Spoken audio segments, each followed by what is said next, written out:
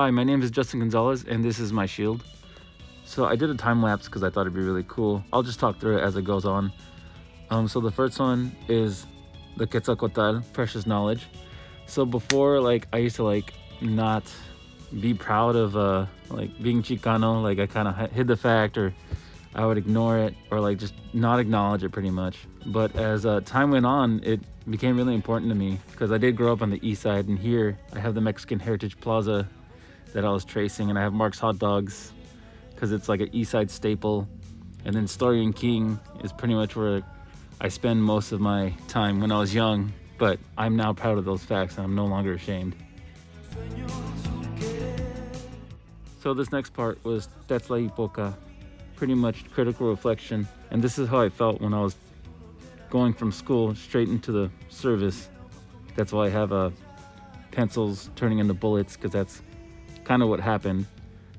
And then in the service, I realized that I wasn't about this. I was very anti-military in the military. It's pretty contradictive, but I knew that that's not what I wanted.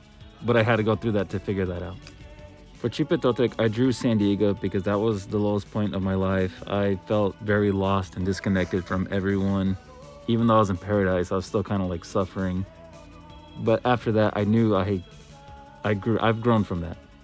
For Huitzilopochtli, I drew myself in a forest because that's related to what I want to do, which is why I'm studying environmental science. I know I want to be outside. I know that I want to preserve the environment now. But when I was younger, it never occurred to me that that's what I wanted to do. And it feels like I'm going in the right direction. And that's the positive action I'm taking in my life.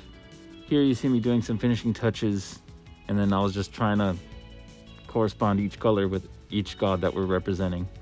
Here's the final product. I'm glad I was able to present it, and just thank you for everything, and thanks for listening. Bye.